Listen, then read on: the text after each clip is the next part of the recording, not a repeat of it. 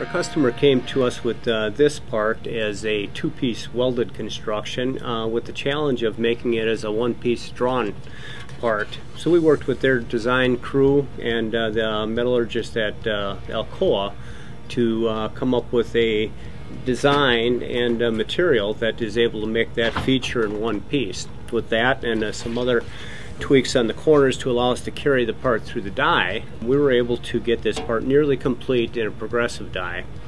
The second operation it goes into puts in all these hardware pieces, 21 pieces of hardware, 3 different types, and then puts these bosses in. So our next challenge was to assure that all these hardware components were in place and correct.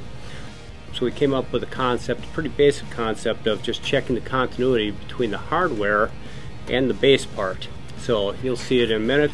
We built and designed a gauge that when you put it into there, it checks the continuity of all the components, stamps an OK stamp, and the part, we know the part is good. From there it goes right into final packaging.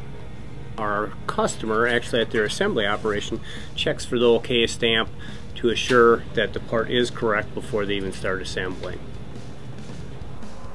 This is the hardware that needs to be inserted. As you can see, there's quite a few. Actually 18 pieces, the one I'm currently putting in.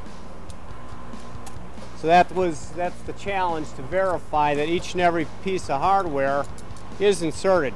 So that is why we came up with the gauge that we talked about. Slide it into the press and cycle the press. Part's automatically ejected.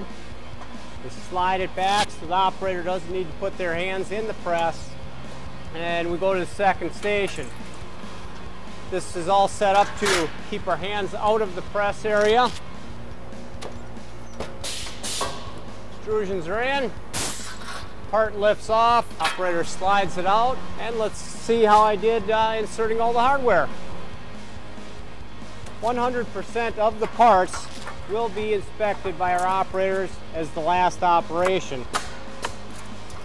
An OK stamp is stamped into the part that the customer will verify all components are in place, and our operator will at that point final pack the parts. And there you have it. We have a good part with all the hardware inserted, ready for final pack.